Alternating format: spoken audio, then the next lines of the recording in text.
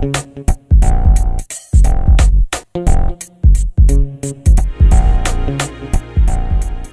hello again. What I'd like to talk to you about today is really how do we find the Thevenin equivalent of a circuit that really only has a dependent source. Now, we've looked at circuits with independent sources, we've looked at circuits with dependent and independent sources in them. So let's see if we can have a look here. Supposing here is my dependent source. We're going to say it's a voltage source. We'll give it a value of 2 times a current I. And we've got a resistor sitting over here. We're going to say it's a 4 ohm resistor. We've got another resistor sitting over here. We'll say that's a 6 ohm resistor. And that is basically the circuit that I'm dealing with. I'm going to call these terminals A, and this is of course terminal B sitting over here. And the current I is defined here in this direction, okay? So the question is, how do I come up with the Thevenin equivalent of this? Well, let's think about this a little bit. The open circuit voltage, V open circuit, which of course is really equal to what? That Thevenin voltage. What is that? Well, there's no current in this circuit. And so really this open circuit voltage, which is the voltage across this guy here, since this current is what? Is 0 here, because this is open, the voltage here must be what? It must be equal to 0. And so I'll make a comment, since the I is equal to 0. Okay? All right. What about the Thevenin resistance? Well, in the past, when we had independent and dependent sources, we said the Thevenin resistance was equal to what? It was equal to the open circuit voltage divided by the short circuit current. Well, we really cannot use this, so I'm going to say we cannot use this relation to find the Thevenin resistance. We cannot use it, okay? So we've got to think of another way that we can actually deal with this particular problem. Look, it's a little bit tricky, but what we're going to do is we're going to actually take a source, and in this case I'm going to take a current source, and I'm going to apply it to this circuit here, okay? I'm going to choose a value, a simple value here. I'm going to say that's a 1 amp current source, okay? What I'm going to do then is I'm going to apply this source to this circuit, and really what I want to try to find is the voltage really at these terminals here, which we could call Vx. So that's between here, and that is going to be Vx, all right? So if I can find Vx, right, then I can actually find our Thevenin by saying that that is really that Vx divided by how much current I can actually push in, which is really equal to that 1 amp, okay? All right, so how do we deal with this problem now? So think about this as the problem that we've got to solve. Well, I could find really, or define a mesh current. I could call this mesh I1, and I could call this a mesh current, what, I2, couldn't I? And I could write some things down. For example, I could say, look, let's look at the I1 mesh, okay? So we're going to go round in that direction, in a clockwise direction. And what are we doing with mesh? We're just summing voltages. So let's do that. So as we go from a minus to a plus, I'm going to call that what? 2I, that's a voltage. Then because I'm going in the direction of the I1 mesh, that establishes a voltage plus minus, so it's a drop, isn't it? So that's a minus what? 4 times that I1. And then I've got the voltage drop across this guy, which is a minus, open up a bracket here, that would be I1, the lead current, minus the I2, and that is what? Multiplied by 6, and all of that really is equal to 0, isn't it? Now, let's think about this just a little bit here. Could we not say that I2, this is the I2, isn't it? Or what we're defining as I2, isn't it? Here.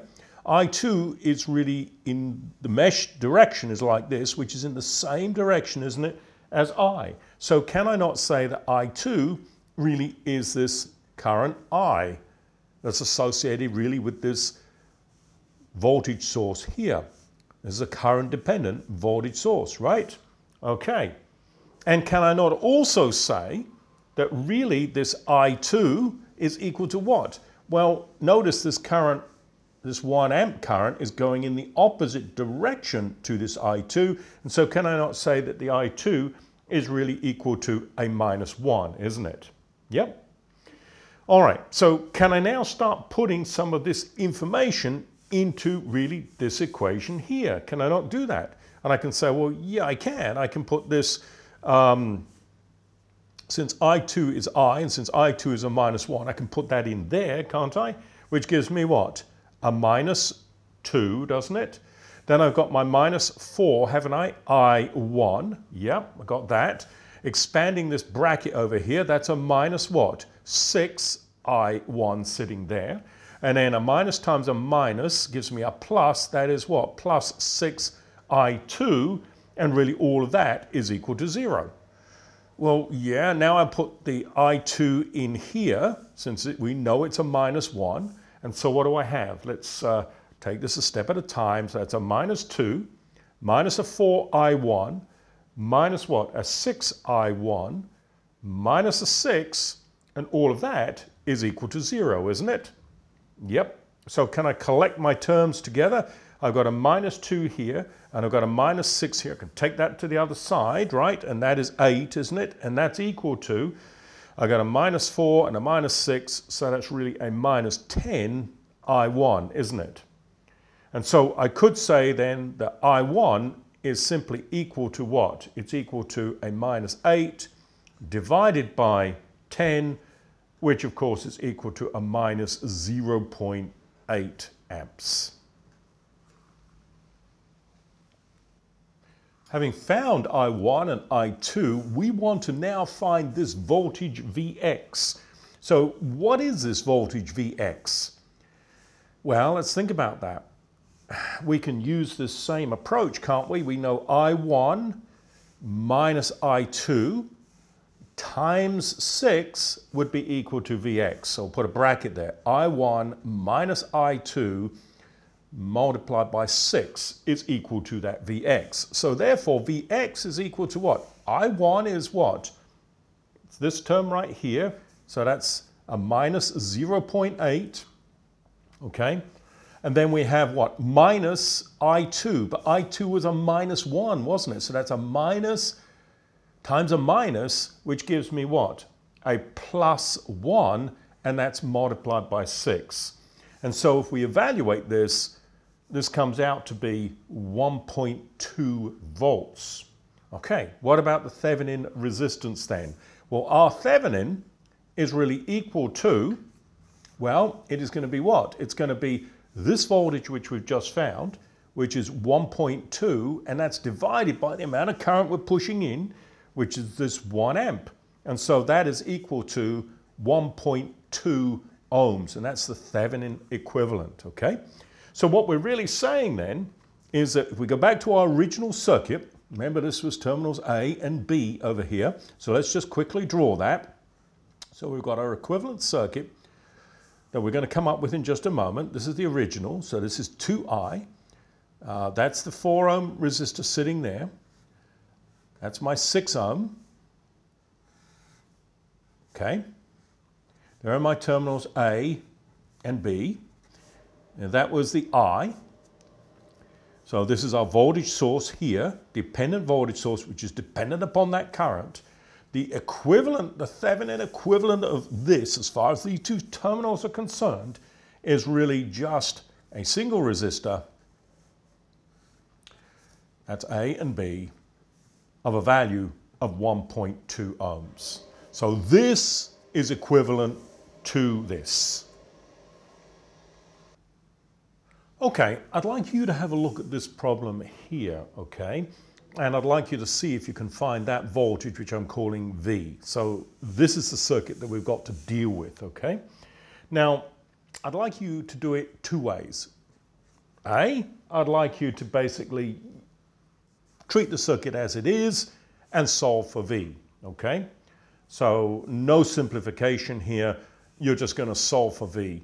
Perhaps you're going to use mesh analysis, okay? And you're going to solve for V, okay? Then, having done that, what I'd like you to do is replace this guy here as far as terminals A and B are concerned. So you take off the load, you take this off, and you replace it with the Thevenin equivalent. So then I'd like you to use the Thevenin equivalent circuit to find V. All right? Have a go at this, and when you're ready, come on back and we'll work this problem together.